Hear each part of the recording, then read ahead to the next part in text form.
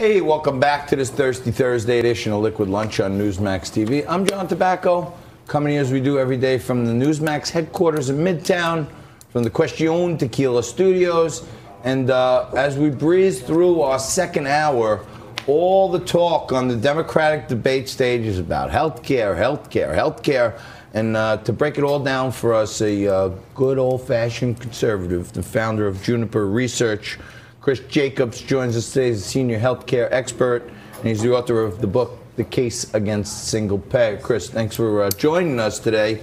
The big news is, everybody wants to give everybody everything for free, right, including healthcare. Give us the case against single payer. I think the problem with giving everyone everything for free, have you ever been to an all-you-can-eat buffet?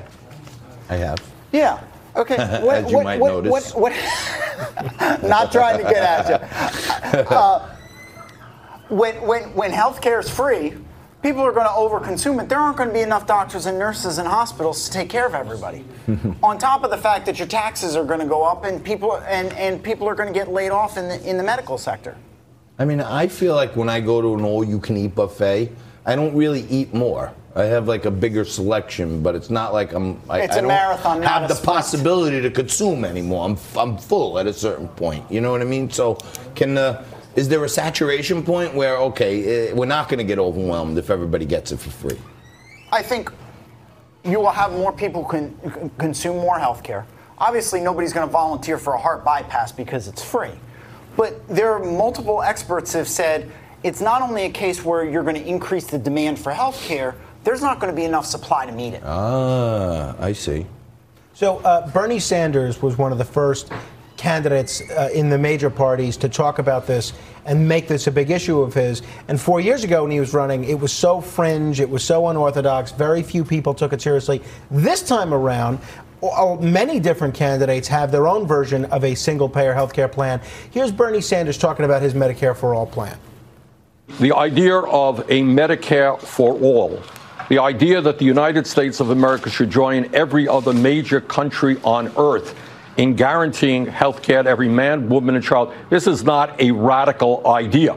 In fact, poll after poll shows that a majority of the American people support that idea. So how is that possible, that every other Western democracy has a universal single-payer health care plan? Why are we the odd man out? Well, it's not possible for a variety of reasons. First of all, it's not Medicare for all.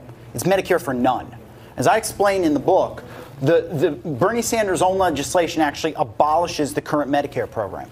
And it abolishes the current Medicare program to create a new healthcare system that will, in theory, cover seniors and cover everyone else.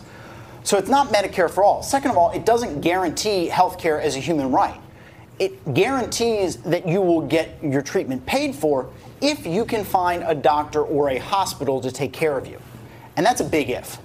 Now, one question that I have to ask is there are 44 million people in this country without health insurance. That doesn't even include people that aren't happy with their insurance or aren't happy with the level of control that their insurance company has over them. The reality is these 44 million people often avoid going to the doctor until it's too late. If they do need some sort of a serious operation or have a serious illness, that often results in bankruptcy or a lifetime of medical bills. What do we do about those folks, the people that are uninsured and are one sickness away from bankruptcy or put off going to the doctor until it's really too late? Yeah, I think we need to get the incentives right in healthcare. You all know this because you're economists, you work in the markets. People are very good at spending everybody else's money. And that's some of the problem with healthcare. Now, you're not going to be a smart consumer of healthcare when you're in the hospital, you're having a heart attack, you're in the ambulance on the way to the emergency room. I get that. But you can shop more effectively for health services, for MRIs, X-rays, prescription drugs, things like that. We need to get the incentives right because right now everybody is doing a great job of spending everyone else's money. And, there was this talk of, like, rationing, like if there goes single payer. So let's just say it goes to single payer, and I'm over here smoking the cigar on television that, our previous guest brought down, Michael McHale. where they say, well, John, we're not going to treat you because we know you're not taking care of yourself. You're smoking cigars. We got other people who don't smoke cigars here. We're going to take care of them first. Yeah, and I think you see that, and it's not so much about smoking cigars or No, whether or yeah, not I'm you're just smoking giving cigars, you away, but really it's a question of how much does a treatment cost. If the treatment is too expensive, they're not going to pay for it. And in many cases, it represents what the treatment is, the treatment more expensive, and what will it do for the average. There might be an expensive treatment that wouldn't work well on somebody like you and I, but there may be an expensive treatment that would work great on an African-American female, but because it doesn't work for the average person, government bureaucrats aren't going to cover it. So what would be the problem in theory, Chris? Because we heard the same arguments that we hear against single payer, against Medicare at the time it was proposed, and we heard many of the same arguments, expense, rationing against Obamacare. What would be the problem with giving everybody universal, taxpayer-funded health insurance for the most basic operations, and then if they need something a little bit more high-end, like a John Tabacco, he's got to get his own Cadillac healthcare plan in the private sector? Well, I think, first of all, we've got $22 trillion in debt as a nation. And so we have to have a sustainable safety net. And that's something I talk about in the book. If we don't prioritize to those who can least afford it, we won't have enough money for everybody. We don't need to be providing subsidized health coverage for Bill Gates or Warren Buffett or Elon Musk or anybody else like that. We need to have a targeted safety net and make sure that those who are most vulnerable get the resources they need. It's great to have someone on who can put a perspective on it that people can understand. We always try to bring, real guests on, not, on some of these other channels, they got these talking heads that they just get paid to go on TV. You put this stuff into practice.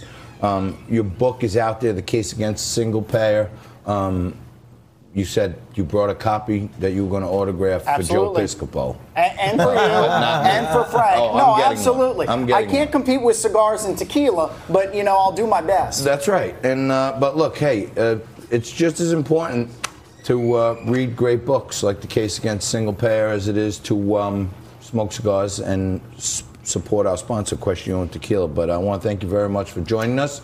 You come on down to Liquid Lunch anytime, and next time, bring cigars. You stay right there. Kate Herman coming up after this. First, Mike Tracy talking about the breaking news on James Comey. Liquid Lunch Live is brought to you by Punzoni Vodka.